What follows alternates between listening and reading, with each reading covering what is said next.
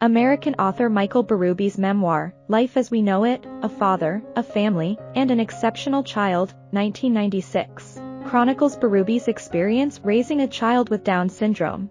According to the New York Times, Life as We Know It is an astonishingly good book, important, literate, and ferociously articulated. Michael Bérubé and Janet Lyon are both professors in the Department of English at Penn State University. They have one child, Nick, a highly intelligent boy who scored among the top percentiles in nationwide intelligence tests.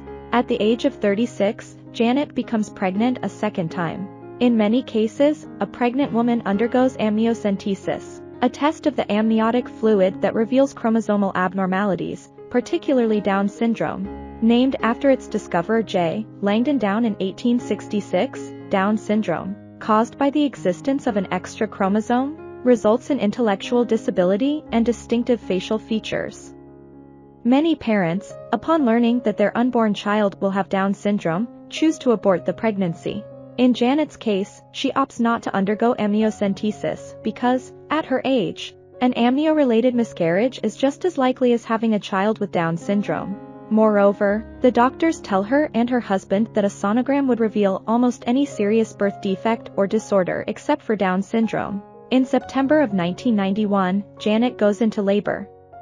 Her labor is short but difficult, and when she delivers her son, Jamie, into the world, Michael immediately believes the baby is stillborn. The child is motionless with purple skin, suffering from a lack of oxygen due to having its umbilical cord wrapped around its neck. The obstetric nurses immediately administer oxygen to Jamie, eventually rousing him. When they do, the nurses remark that Jamie looks downsy around the eyes. Immediately, Michael and Janet's professional lives and ambitions are suspended, as they are required to devote every waking hour to keeping baby Jamie fed and alive. Jamie suffers a number of health and developmental problems aside from Down syndrome and can only be fed through a nasal tube. Desperate for anything that might lighten the grim situation the family faces, Michael and Janet compete with one another to see who gets Jamie to keep the most food down without spitting it up.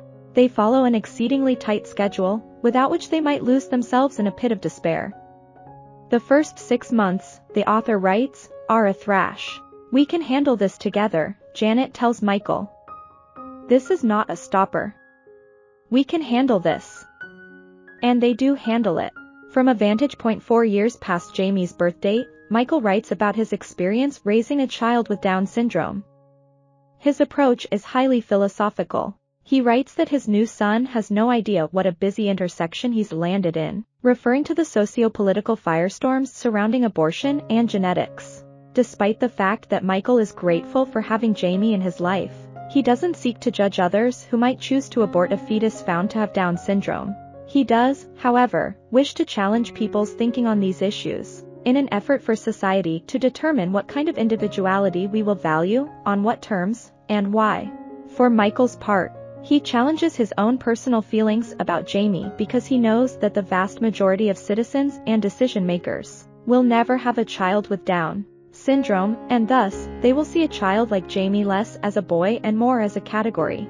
He wonders what obligations society has to devote public funds and taxpayer-supported research for a condition that, on average, never allows the patient to progress past the IQ of an 8-year-old.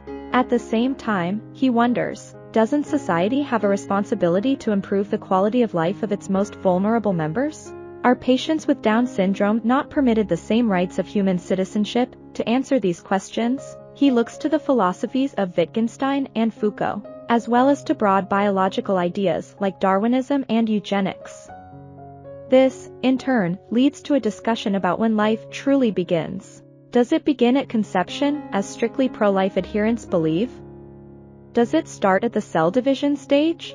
Or, in a question that's most germane to the author's specific situation, does it start before or after chromosomal non-disjunction, the defective process that results in chromosome-related ailments like Down syndrome? The author doesn't know the answer to these questions, but strongly believes there is value in asking them.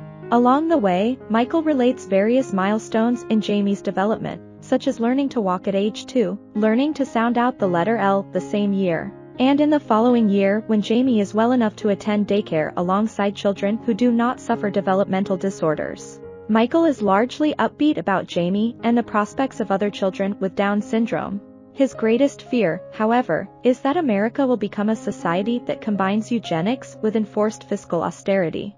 To avoid that, he writes, it will take more than sentimental testimonies from fathers like him.